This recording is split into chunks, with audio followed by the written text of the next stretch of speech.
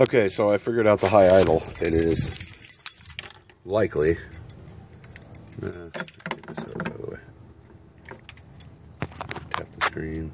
Get us to focus here. There we go. Bingo! I don't know if that would affect it, but it is warm, so figure that being through emissions, the pair valve. Bing. That's probably why the idle's high. But all the vacuum VSVs are in good shape. This is the idle up, I believe, or whatever. I have the AC.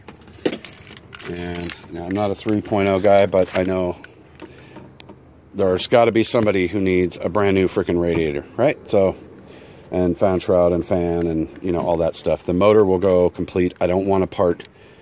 I don't want to sell the intake or the, you know, none of that. I don't want to do that. If you want the whole thing, it'll be reasonable enough and you can part it out yourself. All right, guys, that's it. Here's my donor. I mean, come on now. All right. Should be going right on there. Switch-o, change-o. All right, guys, that's it.